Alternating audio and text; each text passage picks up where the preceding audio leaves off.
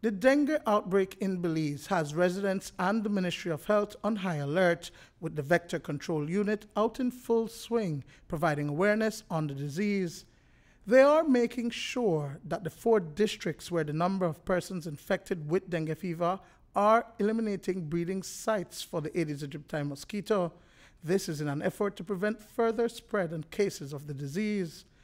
Vector Control Unit Chief of Operations Kim Bautista explains what residents can do in their homes to help the situation. As a householder, on a weekly basis, it won't take you more than a few minutes to take a little walk around the yard and identify containers that are there, more than likely not in use, and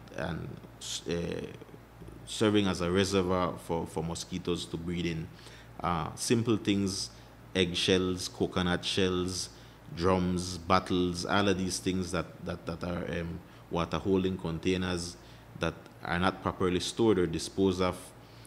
That's what's leading to the problem, because you look at urban areas whereby the housing is so close, and it might be a neighbor with tires in his or her yard, and the mosquito will have a flight range of a couple hundred yards. So within a couple hundred yards, you have several persons being exposed.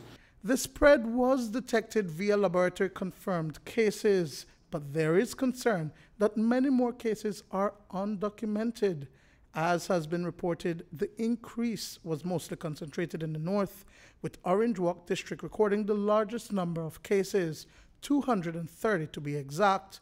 Corozal is showing about 100 less than that, followed by Stan Creek with 105 and Cayo just under the 100. We had seen an increase of more than usual at the beginning of the year, but it had been a gradual increase. However, in the last 5 to 6 weeks, we have noticed a drastic increase in the number of cases. As mentioned earlier, it was mostly concentrated in the north. Started in Orange Walk, then it started spreading to Corozal. We had some small numbers in the Keys. However, since we have noticed this increase the last 5 to 6 weeks, we have seen an increase in southern part of the country, Stan Creek District to be more specific, and also in the Cayo District.